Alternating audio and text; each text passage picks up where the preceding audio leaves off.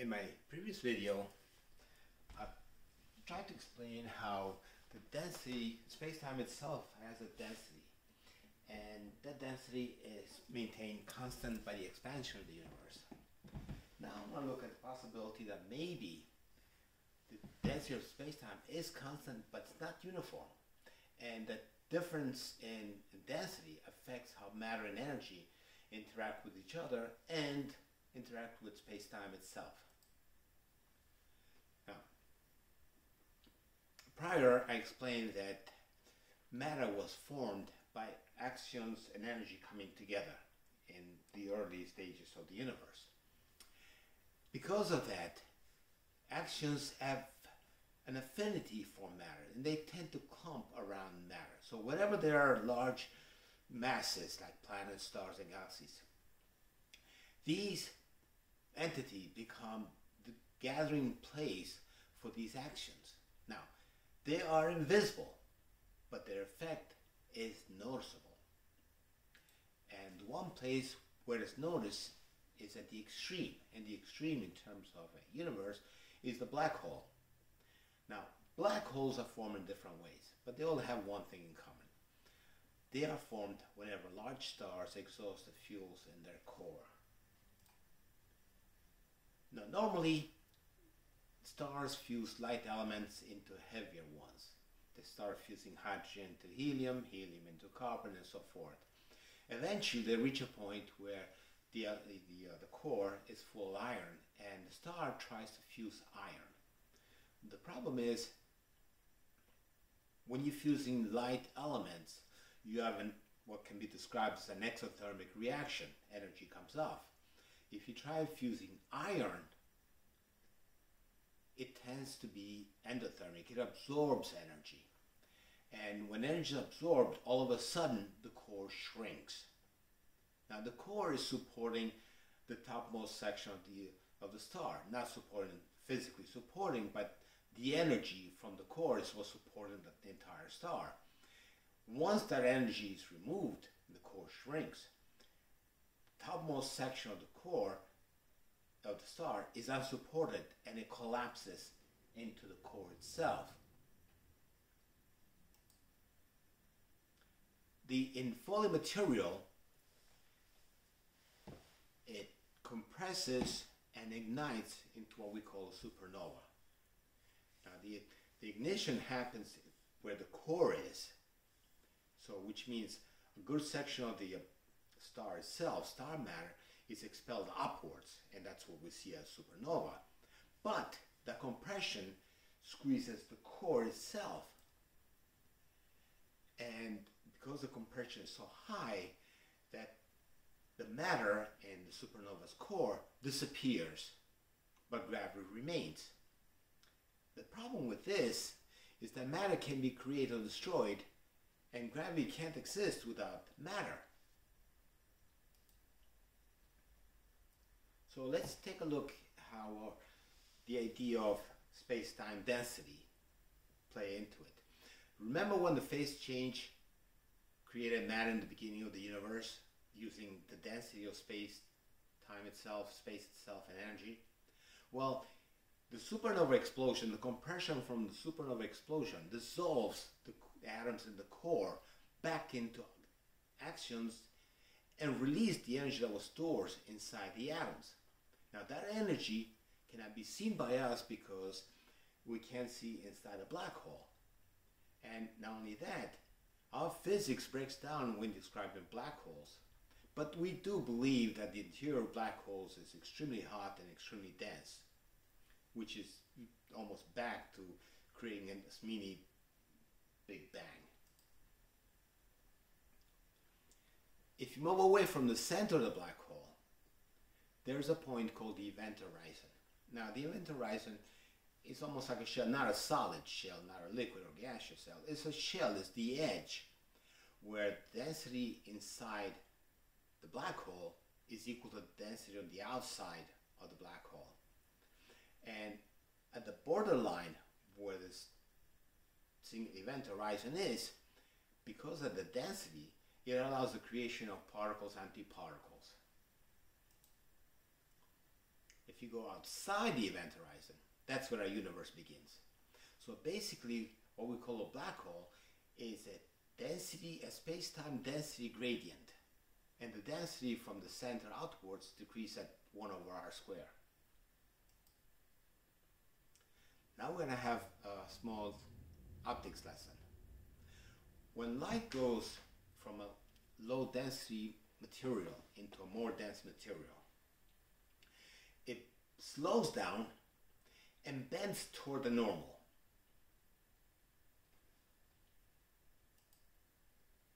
When it goes from a higher density medium into a lower density medium, right on the surface, it bends away from the normal and speeds up at the same time. So basically what we have is light going from air to, let's say, glass, could be water or anything else. It bends toward the normal, normal being this part here, this line, imaginary line here. It bends toward the normal, and then when it comes out, it speeds up and bends away from the normal. So if you look at it, it basically goes in a straight line, but it's offset by a certain amount depending on the density of the material, the index of refraction of the material itself. If light hits a denser medium, glass for example, perpendicular to the surface of the glass, then what happens is when it gets to this point here, it slows down, goes right through at a slower speed, and when it gets to this point here, it speeds up again, but it's a straight line. If somehow the glass could be made into a curved, into a round object, a toroid kind of like, and somehow we could inject light into it, it could be done with basically using fiber optics, then what would happen is light comes in, slows down, stays slow, and keeps going in circles at a slower speed constantly. This will come in handy later. If the sides of the glass are curved, basically a lens, then what happens is the light that impinges, that hits it, it bends toward the normal. When it hits the other edge, it bends again away from the normal, which in this case, it bends this way. It doesn't show it here.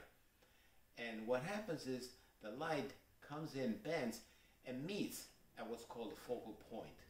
And whatever is making that light, be it the sun, the light bulb, or whatever it is, it will create a real image at this point here, at the focal point.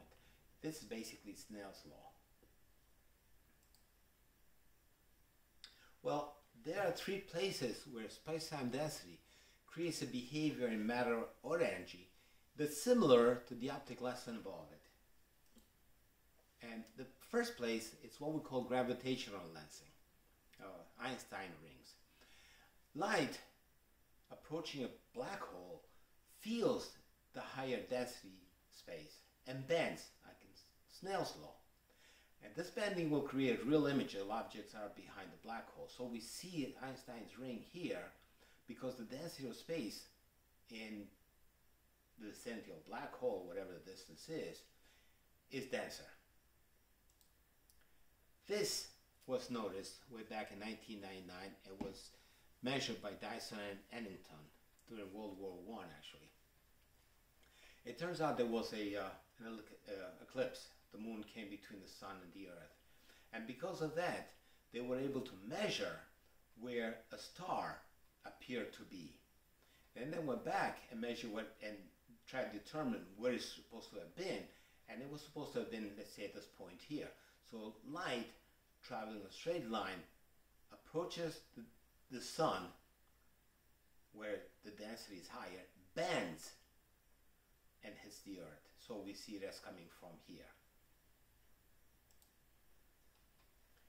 Another concept is eccentricity and precession of planets. Planets do not follow perfectly circular orbits. Now, Mercury, apart from being the closest to the sun, it's the most elliptical orbit. It has the most elliptical orbit. Now, at perihelion, the point where Mercury is the closest to the sun, and it's shown as a dot here. Okay. Astronomers noticed that it didn't go back to the same point like Newton said. Anything in orbit should follow the same path over and over again. It didn't. It seemed like at one point it was here and it moved here and here. The point closest to the sun kept moving. And Newtonian mechanics couldn't explain it.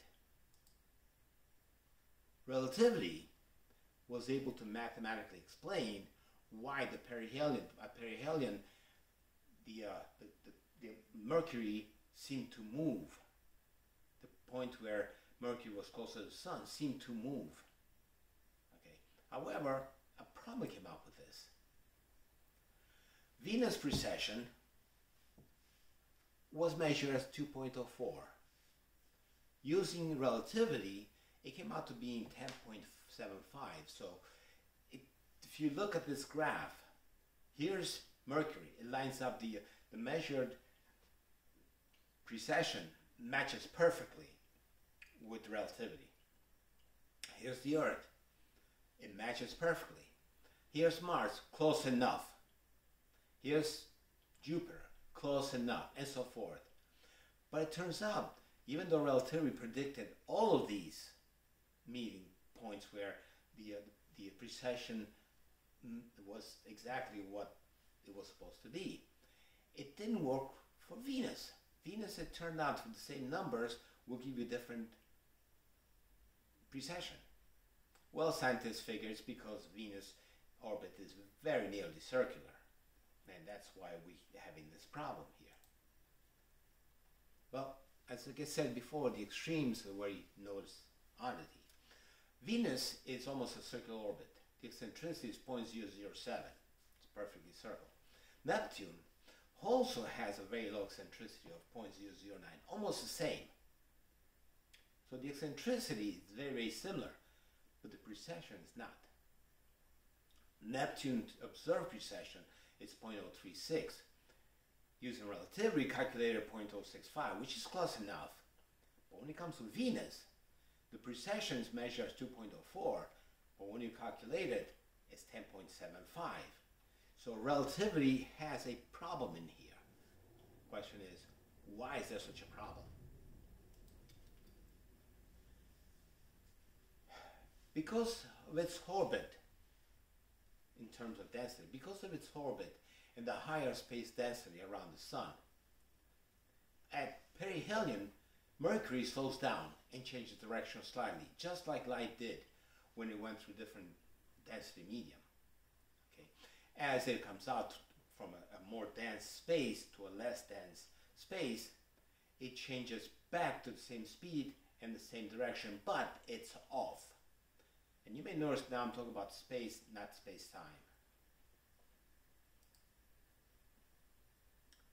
Venus has an almost circular orbit. And in terms of density, the space density is high, but it's almost constant. So it has a low precession. In Neptune's, it also has a circular orbit, but the space density is low as compared to high. But again, it's almost constant. So it has a low precession. Now, relativity doesn't account for density. Therefore, it comes up with an error for Venus and Neptune.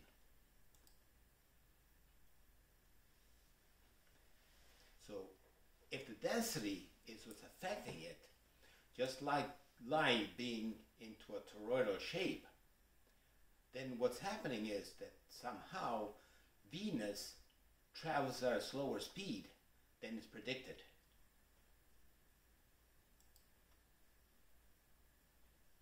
And the third place where density may make a difference is we're looking at stars orbiting the center of a galaxy, Milky Way or whatever. Okay, there are two lines here. You notice two lines here.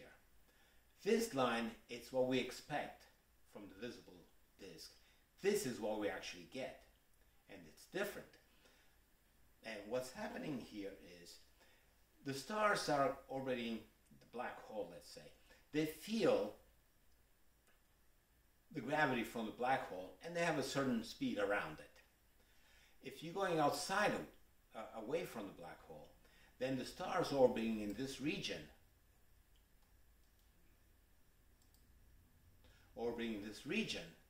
feel not only the black hole, but whatever stars are in between, so they're going faster and faster. And the further you go within the bulge, the further you go from the center, the faster the stars go, which is what you're seeing here and here.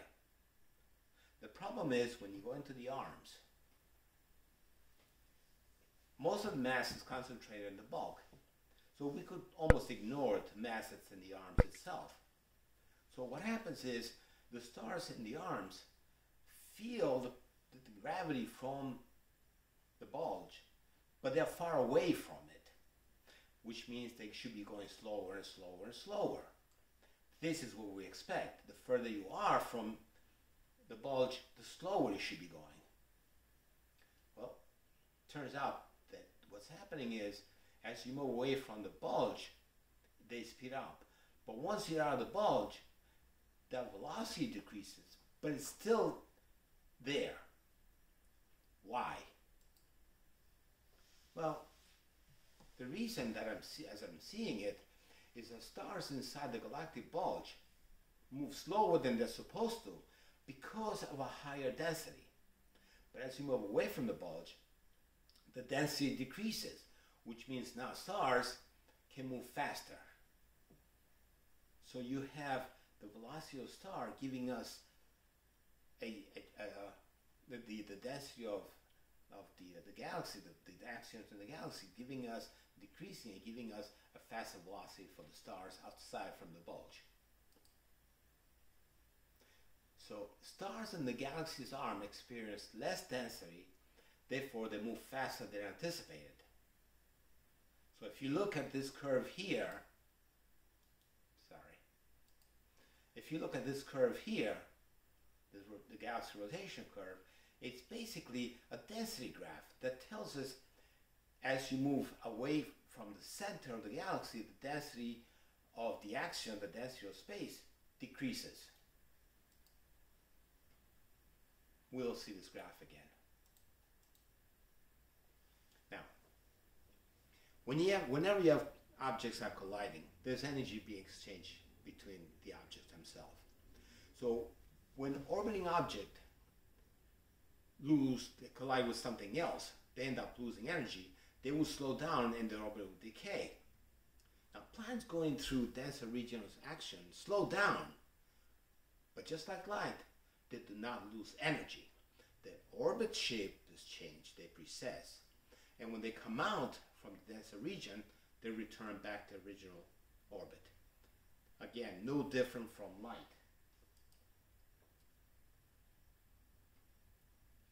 The question becomes, why don't they lose energy? Well, if you think about it, hurricanes, they go from one place to another, but they don't really plow through the air. So they don't lose energy as they move. Similarly, planets going through space-time don't collide with axions. So you cannot have an experiment that can detect collision between matter and what's being called dark matter.